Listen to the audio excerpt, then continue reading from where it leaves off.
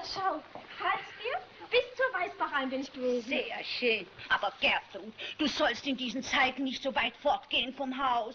Aber woanders hat's doch keine Steinnelken. Und der Severin mag sie so gern. Also stell sie ins Wasser und komm, hilf mir ein bisschen.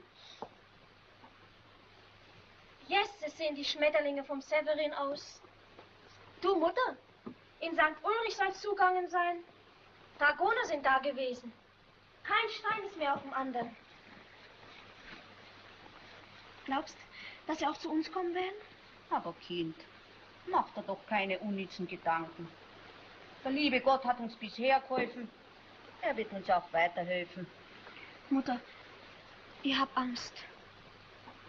Mädel, du wirst doch jetzt keine Angst haben. Jetzt, wo unser Severin heimkommt. Ach, wenn er nur schon da wäre.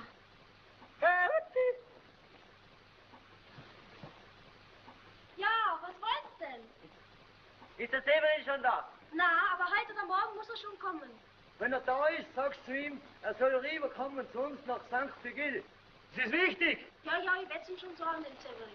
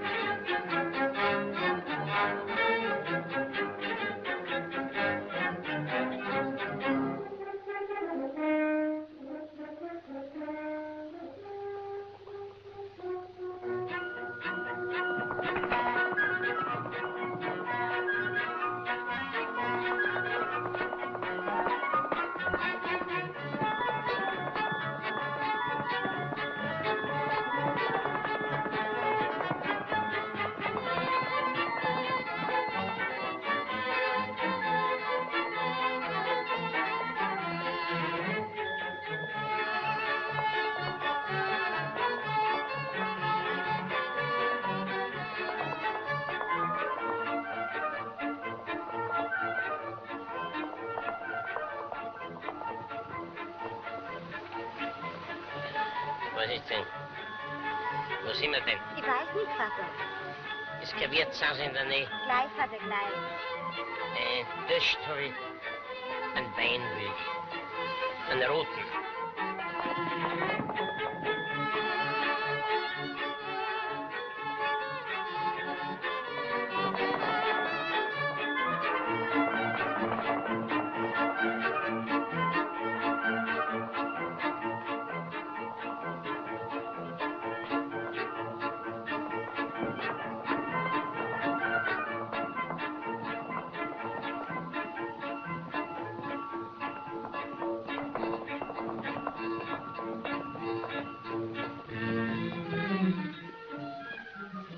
Grüß Gott. Bitteschön. Einen Wein will ich haben. Einen roten. Ja, Wein.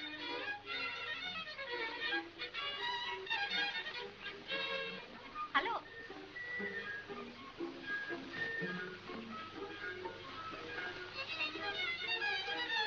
Erika, wo ich gestern? Nur ein bisschen spazieren.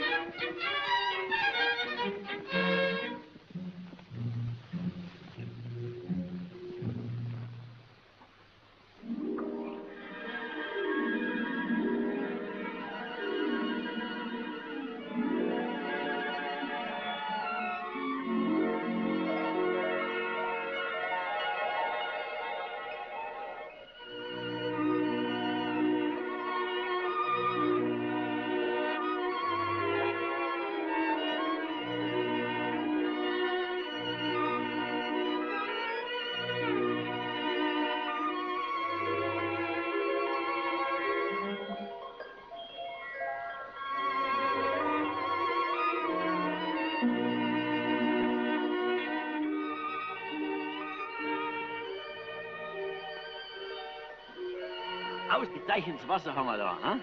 So? Wollen Sie nicht einmal mittrinken? Hm?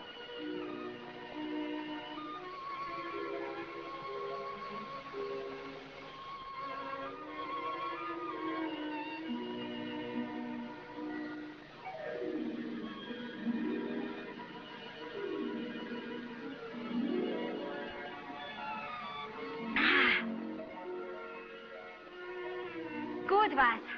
Ja, das Wasser kommt da aus den Tiroler Bergen. Sind Sie vielleicht ein Tiroler? Jawohl, und Sie? Ich bin aus München. Schade, eine Bayerin. Schade? Warum schade? Weil es Bayern gegen uns seid. Ich gegen Sie?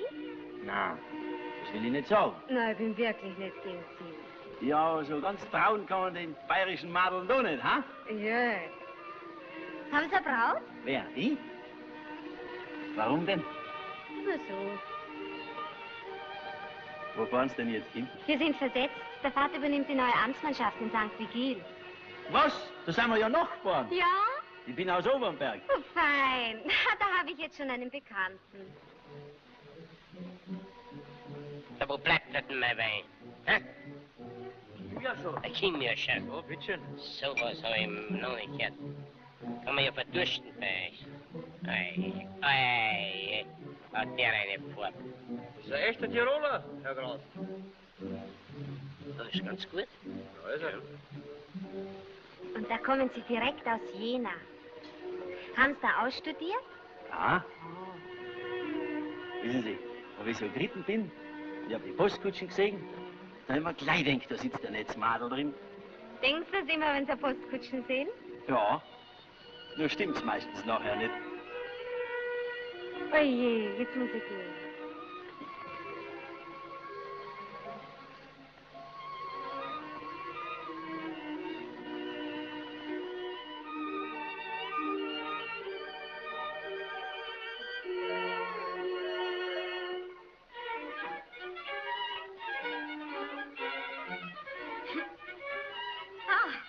Da tut Ihnen nichts.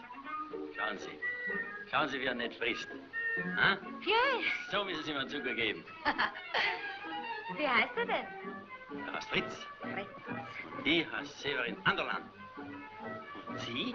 Friederer Erika. Tiroler Erika. Kennen wir uns jetzt ja alle wieder? Ja? Jetzt muss ich aber wirklich gehen. Wollen wir gute Freunde sein Ja? und uns bald wiedersehen? Ha? Ja? Vielleicht kommen Sie mal zu uns vorüber. Ja. Ja? Ja, freilich. Also lassen Sie mich. Lassen Sie mich, ich muss jetzt wirklich gehen. Lassen Sie mich. Und kommen Sie gut nach Hause. Dankeschön.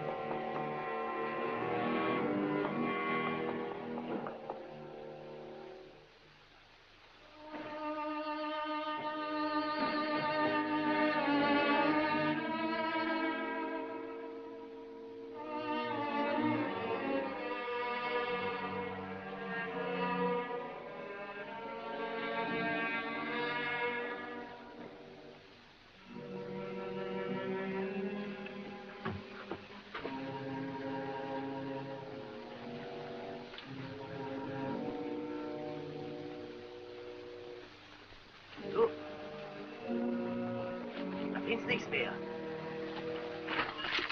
Alles hin. Wo ist denn meine Mutter? Und meine Schwester? Alles hin. Um Gottes Willen, warum denn?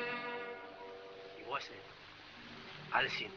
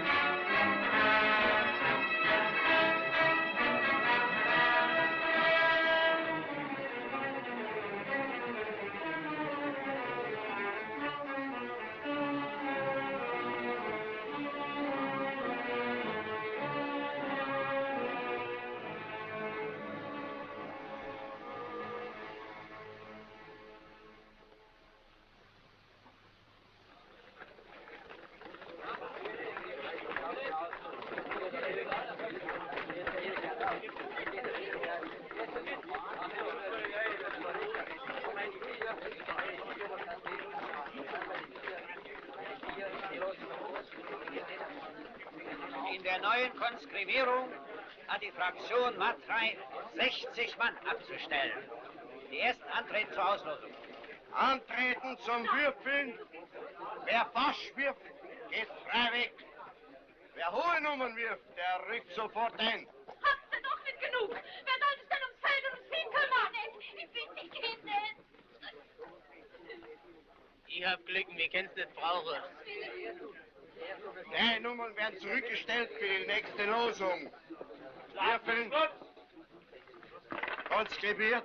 Rückt ein. Konstruiert, rückt ein. Würfeln.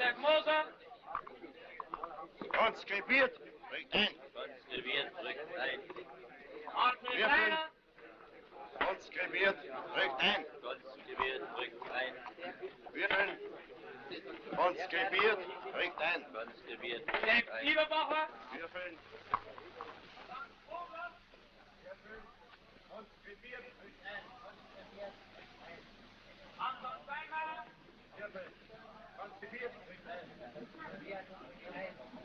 Ich habe es in den letzten Tagen sehr vermisst. Ich bin aber immer zu Hause. Wenn nein. Ja. Nein, Sie sind doch immer in den Bergen.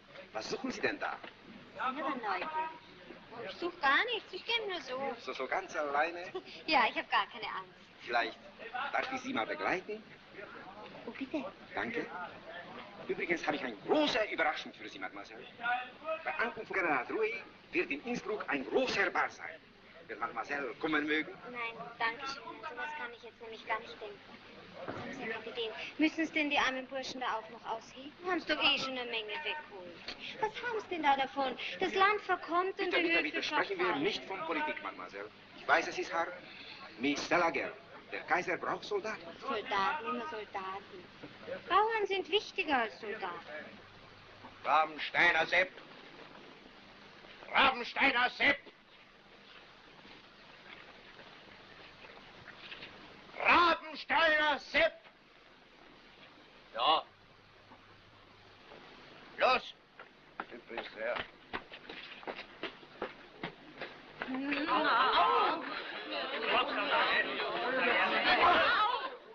Hier, loin. Würfeln. Transkribiert. Bringt ein. Konstruiert, rückt ein.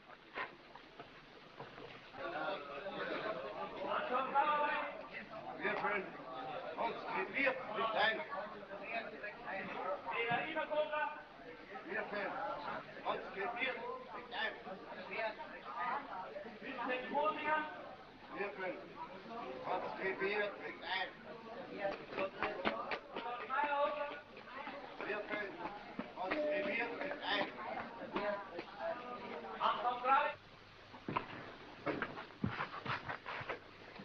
Na, hast du ihn gefunden? Heile, war er bei ihm? Ja. Sag, was ist denn? Was denn? Schön gut? Ja, danke. Na und, wie geht's ihm denn? Gut, was soll ich denn gehen? Na und sonst hat er gar nichts gesagt? Ja, zuerst kannst du Sorgen machen, aber mein Schinken, das ist gut. Ein Schinken? Ja. Ja, warte, ich hab schon was.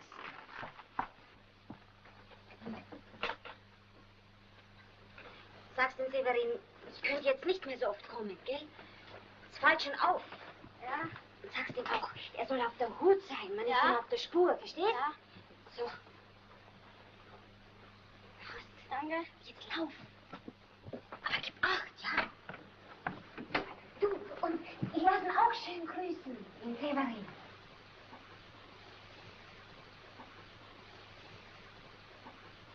$500, Haufen Geld. Aber ich meine, der hat sich gut versteckt. Das war ja nicht so geschimmt. Nein. Der ist durch. Recht hat er gehabt. Guckst du mal nein? Ich denk gar nicht dran. Ich geh auch durch. Ja, weißt du, wo er ist? Vermutlich ins Almgebiet von Obenberg flüchtet sein. Da ist er nicht so. Das glaube ich auch nicht. Wann? Ich weiß, wo er ist.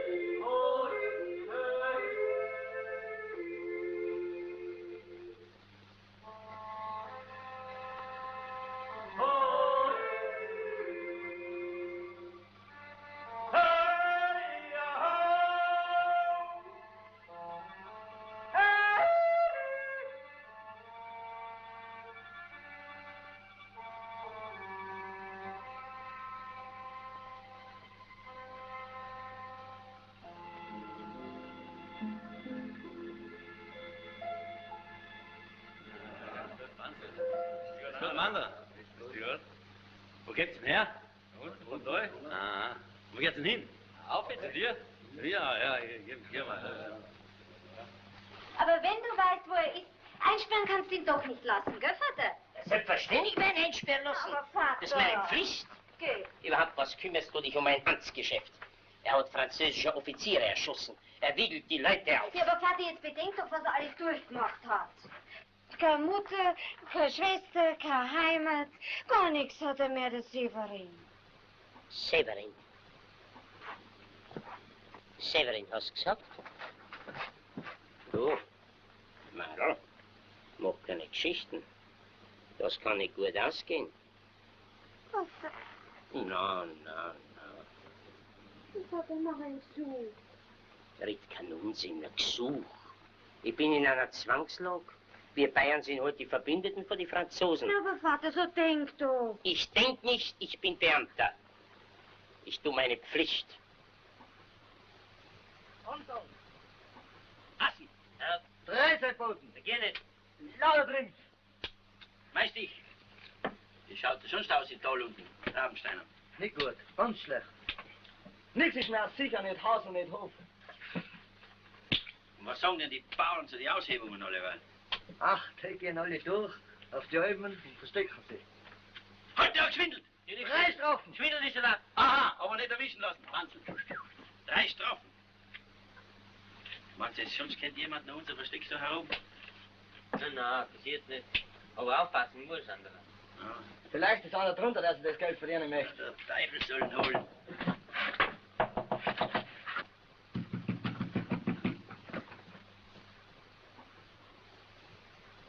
Wer ist denn draußen?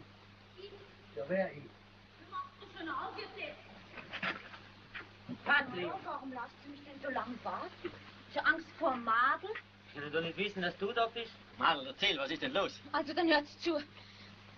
Heute in der Früh sind die bayerischen Reiter zu uns gekommen. Die ganzen Ausgelosten haben sie aus die Betten rausgerissen. Hergenommen haben sie es wie die Verbrecher. Wie viele Reiter waren es denn? 4 oder 5. Und wen haben sie mitgenommen von deinen Leuten? Meine 2 Brüder. Und der Sepp und der Jürgen. Wohin? Auf Zielschlucht zu. Gut. Ja, ich weiß ja gar nicht, wo Zielschlucht ist. Das ist es ja. Sie wissen überhaupt nichts. Dieser Überfall in der Zielschlucht ist das Zeichen offener Rebellion. Ich sehe mich leider zur Maßnahme gezwungen, Herr Amtmann, die ich gerne vermieden hätte. Aber wenn Banditen Gefangene befreien und meine Soldaten die Schuhe ausziehen, so ist das Auflehnung gegen die Staatsgewalt. Was sagst du? Die Schuhe haben sie den Soldaten ausgezogen? Sie haften mir dafür, dass die Strafe streng durchgeführt wird. Bitte?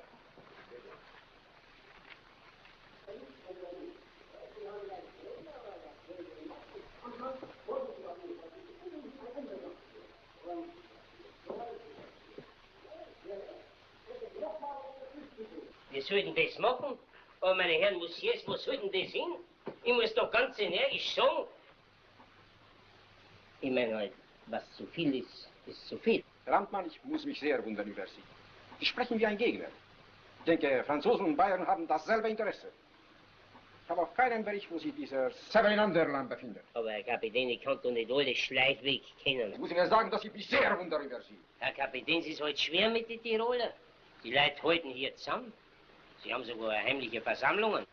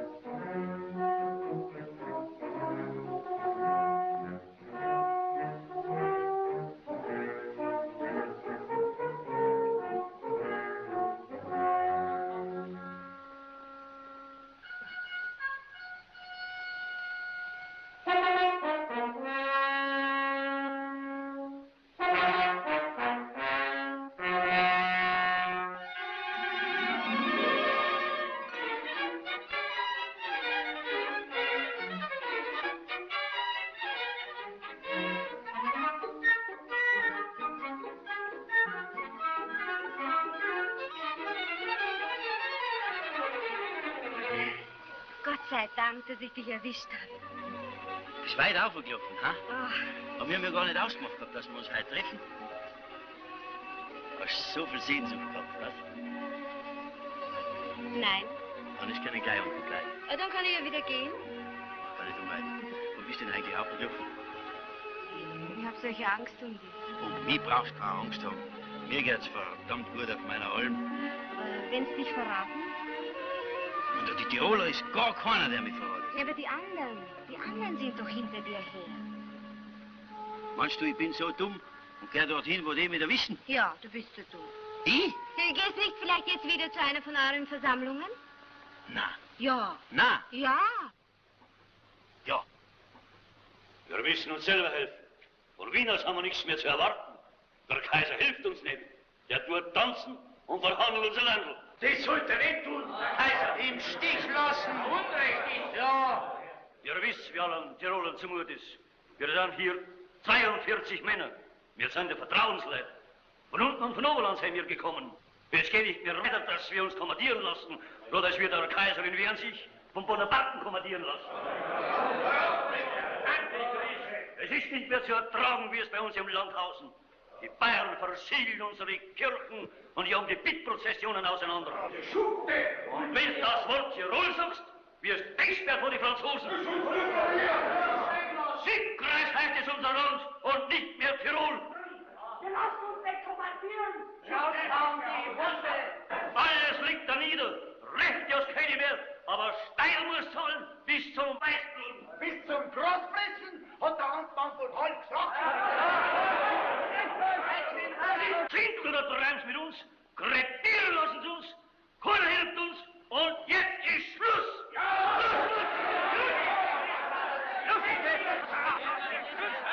Was soll man denn tun, Harasser? Weil die Visionen Bayern sind im Land. Reinkommen sind's, aber rauskommt keiner mehr. Keiner, sag ich.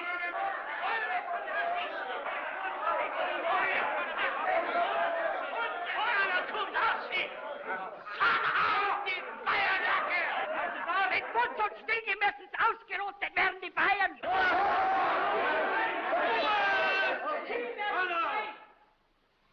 Ich fordere euch jetzt auf zu geloben, dass jeder an seinem Platz sein wird und nicht ruhen und rasten will, bis der letzte Bayer aus dem Land ist.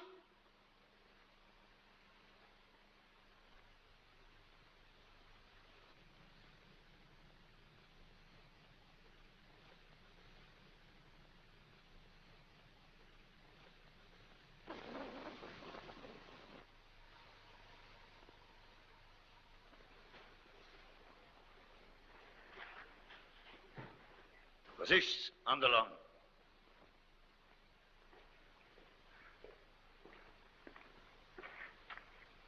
Ich kann nicht mitmachen mit eurer Sache. Warum? Red jetzt. Die Bayern sind Deutsche wie mir. Und wenn wir gegen sie gehen, geht Bruder gegen Bruder.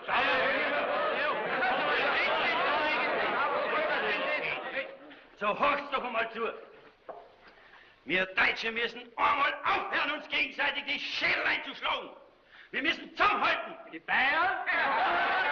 Wir müssen zusammenhalten, sag ich. Und uns gegen unseren wahren Feind wenden. Und der heißt Napoleon. Mit die Bayern! Mit den Bayern! Gegen Napoleon! Für die Freiheit aller Deutschen! Du Narr! Ich will dich haben! Jetzt rede ich. Wisst ihr, dass eine neue französische Armee im Anmarsch ist? Ich meine, das ist wichtiger als alles andere.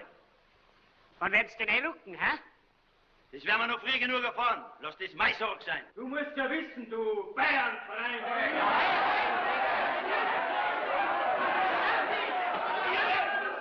Ihr werdet nur daran denken, was ich euch gesagt habe. Lauf nur hin zu deinem bayerischen Fräulein und verrat uns.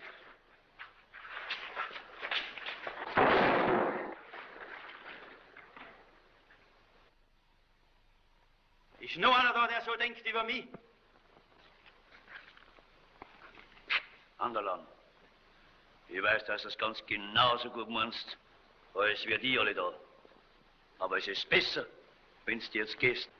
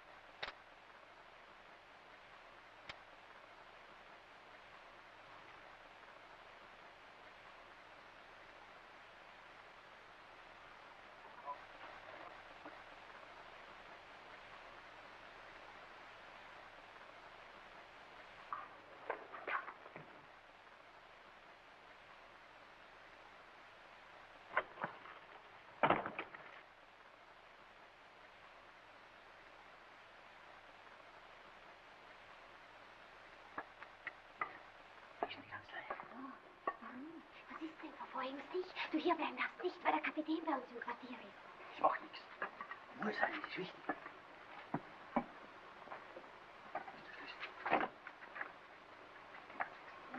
Der wollen Sie erwischen. Der erwischen mich schon nicht.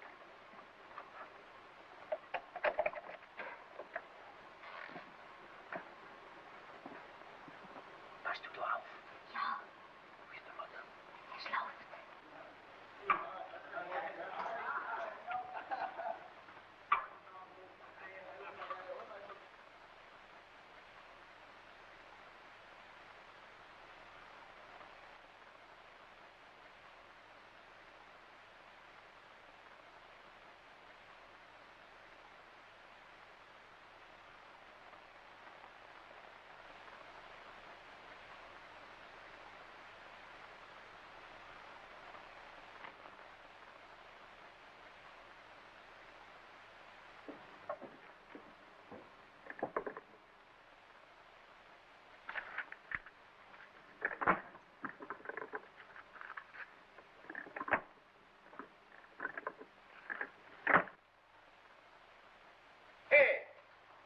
Was machen Sie hier?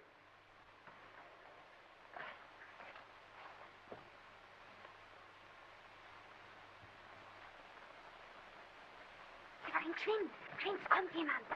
Wer die Brief? Wie kommt denn jetzt raus?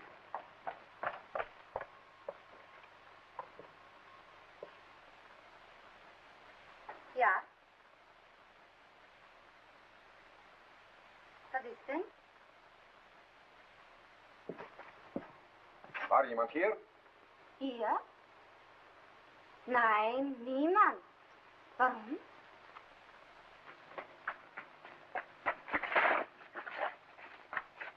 Los, nimmt's! Schnell, verteilen, geh mit!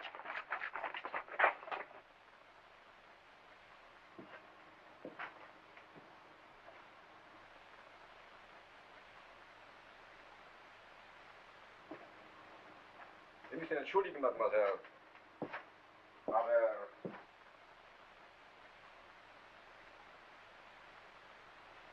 man muss sehr misstrauisch sein in dieser Zeit. Ja, natürlich.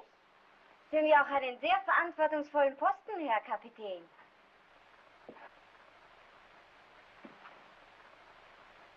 Nun, Mademoiselle Rika, ich hoffe, Sie haben es sich überlegt. Was denn? Was soll ich mir denn überlegt haben? Und ich habe doch keinen Partner für den Ball. Ach so, der Ball. Ja, auf den hätte ich jetzt ganz vergessen. Ja, natürlich, der Ball, ja. Aber glauben Sie denn, Herr Kapitän, dass ich da hineinpasse, so zwischen die noblichen Leute? Aber natürlich, Mademoiselle. Mit meinen einfachen Kleidern. Ich habe nämlich nur ein Kleid aus Muslin, aber das tragt man doch nicht mehr, habe ich gehört. Und was tanzen wir denn jetzt? Ich kann nämlich nur ein Menuett und ein bisschen ein Walzer. Erlauben Sie bitte?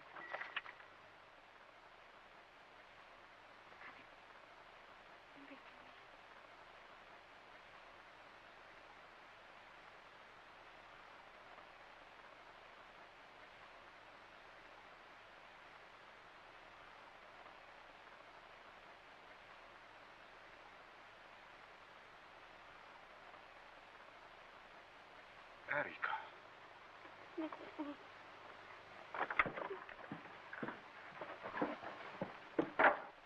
Wache! Wache! Wache! Alle die Augen! Kapitän, bitte. Herr Kapitän, bitte. Herr Kapitän! Donnerwetter der Saison! Was reden Sie hier? Hier können Spione ein- und ausgehen, während Sie schlafen. Ich sage Ihnen, ich könnte... Was wollen Sie denn? Ich weiß, wo er ist. Wer? Der Severin. Welcher Severin? Der eben da war. Severin Anderlan. Es war Severin Anderlan? Sie nehmen 20 Grenadiere. Unter Führung dieses Mannes schaffen Sie mehr Severin Anderlan hierher. Tot oder lebendig?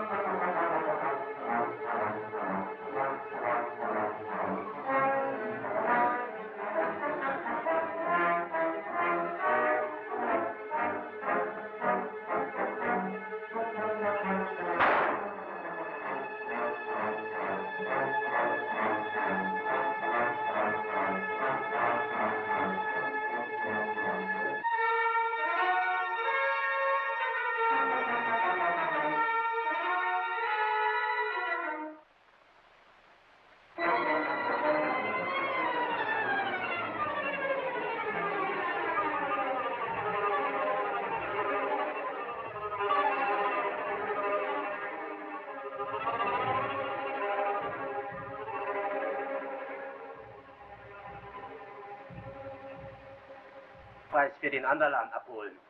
Das hier sind seine Sachen.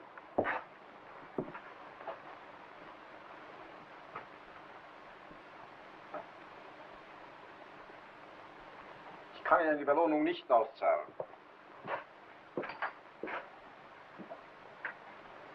Diese Beweise genügen nicht. Genügen nicht. Da gibt's nichts zu beweisen. Wo der hinuntergestürzt ist, da ist aus. Die Sachen da. Alles voll Blut. Fried nicht. Der Anderlan, der kennt die Berge. Man nutzt gar keine nix. Er schien. Excusez-moi, mon capitaine, je crois que cet homme a raison. Ce sont vraiment les vêtements de Severin Anderlan. Vous pouvez sans crainte lui payer la récompense. Bien.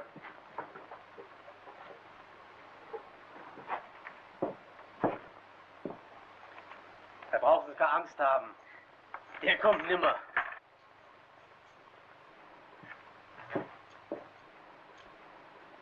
Wo stehst du denn rum? Schau, dass du fortkommst. Allez, allez, allez. Fais vite.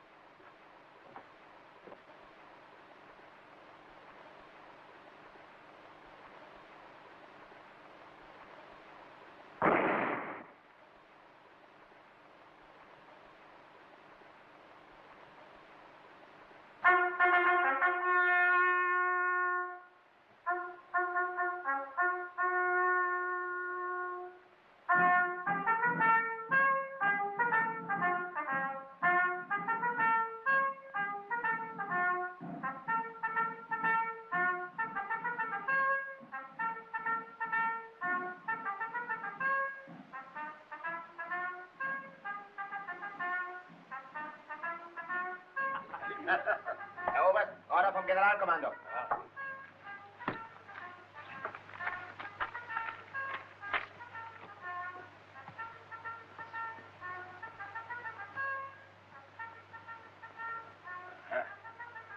Also hört's, meine Herren. Die Stabsoffiziere treffen sich alle auf dem Ball in Innsbruck.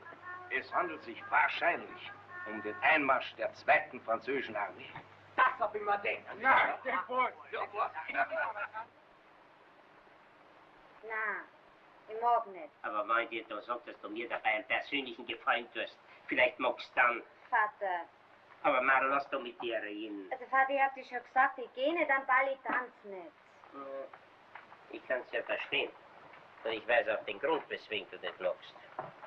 Siehst du, Marl, ich hab dir schon damals gesagt, die Sache nimmt kein gutes Ende. Na, und jetzt schlagt dir die Traurigkeit und all das dumme Zeug aus dem Kopf. Naja, ich muss ja auf den Ball in die Hofburg gehen. Das bin ich meiner Stellung schuldig. Und du sollst da an das Leid gehen. Wenn du dich nur einmal anschauen möchtest, wie es ausschaut. Also Vater, jetzt lass mich, ich geh nicht tanzen. Da kann man doch die Geduld verlieren. Du kommst mit nach Innsbruck und wenn du nicht tanzen willst, dann bleibst du im Gasthof. So. Aber ich tanz. Ich muss tanzen wie die anderen Pfeifen.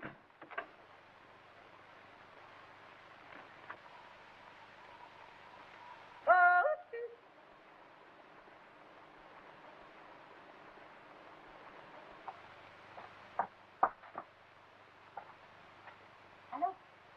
Hallo?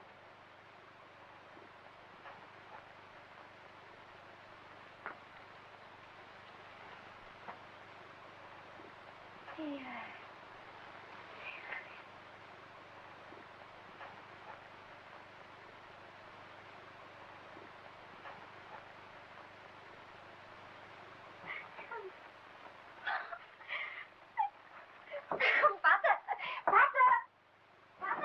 Ja, was ist denn? Was hast du denn? Vater! Schön? Glücklich bin ich, Vater! Vater, ich tanze! Ja, Erika, bist du denn total übergeschnappt? Vater, ich tanze!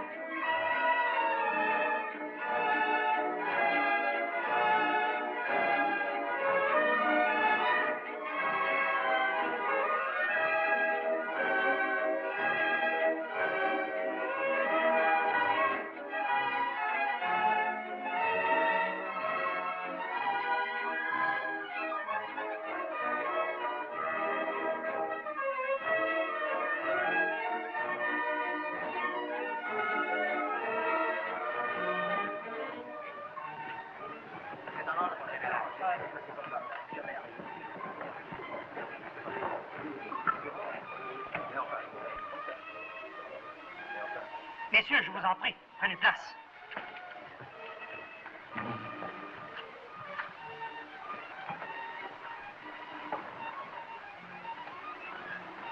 Messieurs, on va vous remettre tout à l'heure le relevé topographique de la vallée de Finstermünz, par laquelle se fera l'entrée de la 2e armée.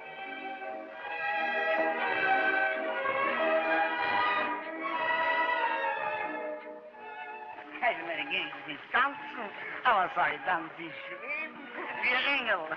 Da haben wir ja mehr gekannt, eine gewisse, ich habe jetzt abgerissen, eine gewisse, ich habe den Namen vergessen. Es war vor 14 Tagen auf dem Ball vom Dings da. Ich weiß nicht mehr, aber was für ein Ball das war. Ist uns ein frischer Kerl, aber Namen können wir einfach nicht merken. Das ist ja wurscht. Aber tanzen sind Sie sehr graziös. Naja, Kern ist Kern. Was muss man ja kennen? Bei Deutsch, Erika. Ja, Ihren Namen werde ich natürlich nicht vergessen, ne? Nein, von so einem süßen Mädel kann man ja gar nicht vergessen. Erika! Einen Moment, bitte. Ich bin der Vater. Ah, Fisch! Geh, komm, Erika, ich muss dir der Frau Generalin vorstellen. Vati, jetzt will ich einmal tanzen, jetzt lasst du mich wieder nicht. Das ist aber sehr wichtig, das ist eine Ehre. Oh. Eine Ehre. Pardon. Eine Ehre, Fräulein, Jakobsakra.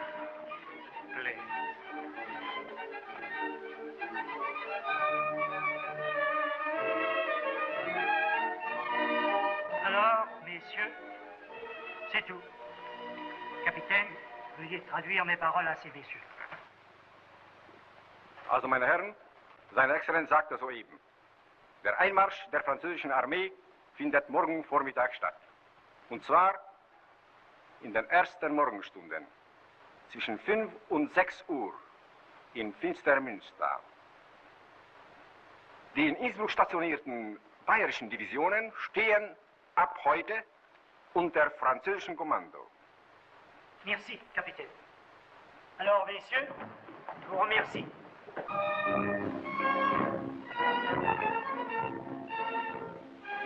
Das ist Ihr erster Ball, Kind? Erika.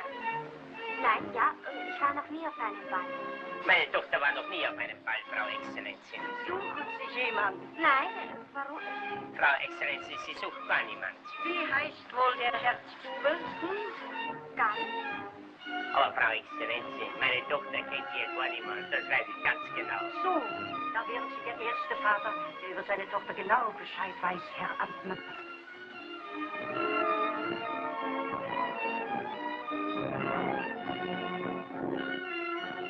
Ich möchte jetzt gern vor. Erika. Gewiss. Gehen Sie, amüsieren Sie sich. Nein, danke. Erika.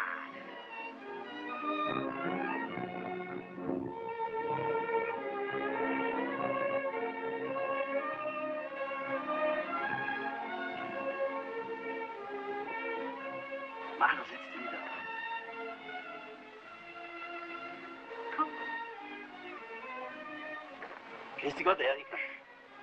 Ich habe schon gedacht, ich werde dich nicht mehr wiedersehen. Ich hab dir ja versprochen, dass ich komme. Ja. Und jetzt bin ich da. Ja, jetzt bist du da. Was hast denn du an? Bayerischer Dragonerhauptmann. Hat mir der Hackspiel besorgt. Severin. Du musst mir solche Sorgen sehen. Ich habe immer Angst um dich. So. Jetzt versprichst mir aber, dass du gleich über die Grenze gehst. Ja? Du, Okay? Jetzt gleich kann ich nicht fort. Aber bald. Und wenn ich draußen bin, über der Grenze in Deutschland, dann komm ich nach. Bestimmt.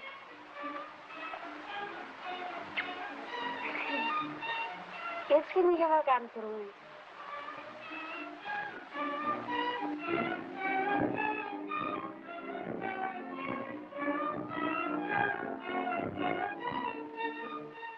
Tun wir noch einmal tanzen, ja?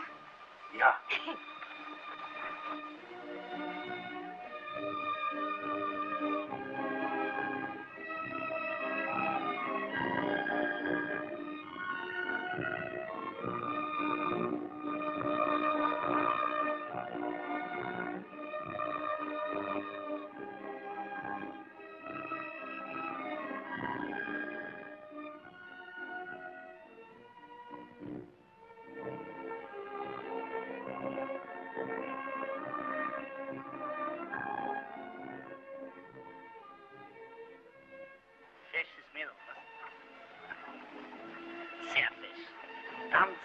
wie ein Engel. Er? Ja? Oh, der Offizier. Kann er Sie? Ah ja, den kenne ich gut, das ist der no. Der Dings da, der. Sag mal, wie heißt der gleich da? No, der. Danke.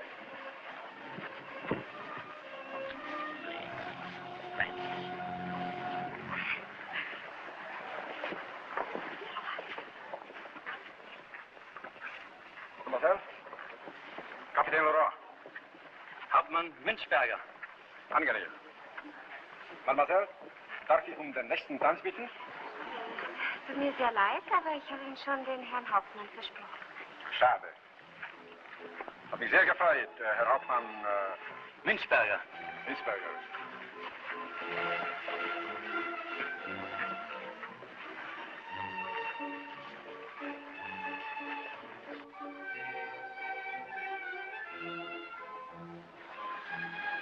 Der hat dich bestimmt erkannt. Aber woher? Woher soll er mich denn kennen? Im Steckbrief. Du musst jetzt vor. Aber ich kann jetzt nicht weg. Dann lass mir nicht aus die Augen. Schaut immer her.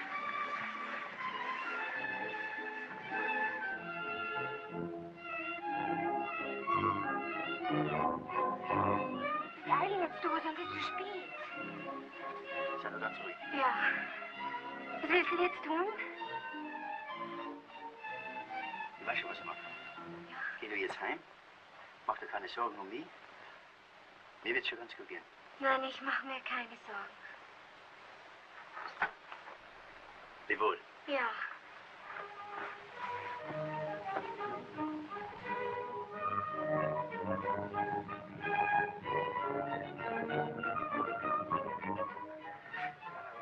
Exzellenz? Ja. Frau Gemahlin lassen um Mantel und Pompadour bitten.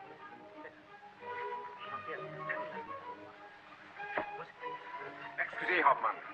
Bitte? Ich möchte Sie sprechen. Bedauere. Order seiner Exzellenz. Aber ich stehe sofort zur Verfügung.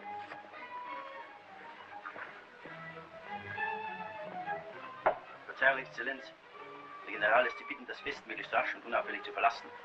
Ich habe den ehrenvollen Auftrag, Sie zu begleiten. Wieso? Ist was passiert? Noch nicht, aber es kann jeden Augenblick etwas passieren. Gottes Willen.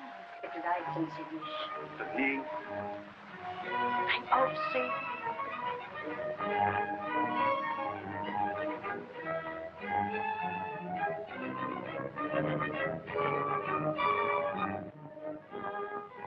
Liebes Fräulein, ich will tausendmal um Entschuldigung. Sie müssen mir einen großen Gefallen tun. Wie heißt der Offizier, mit dem Sie da vorhin so fest getanzt haben? Warum? Warum wollen Sie das wissen? Oh, nur so ist eine peinliche Geschichte. Münzberger. Hauptmann Münzberger. Jesus, natürlich, das ist ja der Münzberger, der fesche Münzberger von den 4. Dragonern. Ah, da bin ich Ihnen aber sehr dankbar. Kamerad? Herr Kamerad? Jetzt weiß ich wieder, wie er heißt. Münzberger heißt er. Sind Sie sicher? Ja, todsicher. Er wäre gleich gekannt am ersten Blick. Der feine Kerl, der reitet wie der Teufel.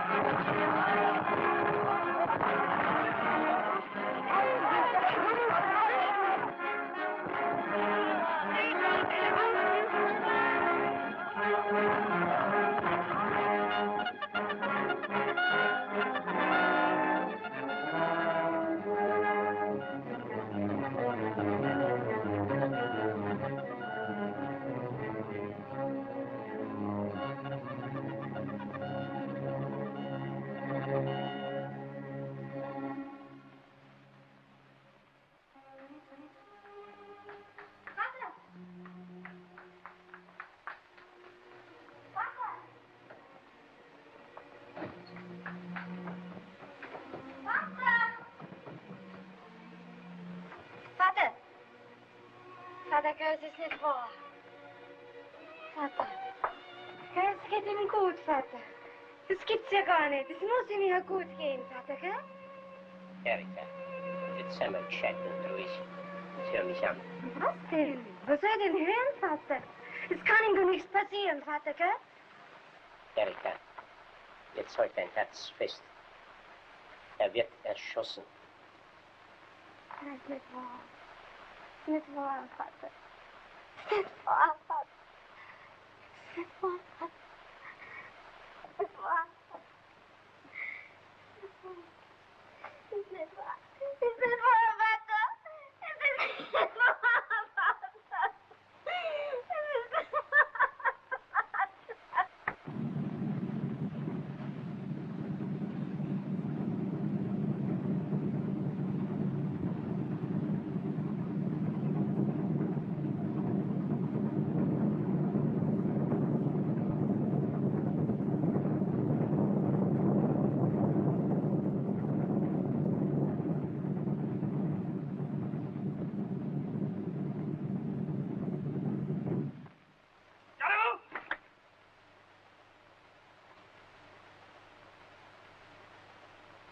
Im Namen des Kaisers, wegen Rebellion, sind zum Tode durch Erschießen verurteilt.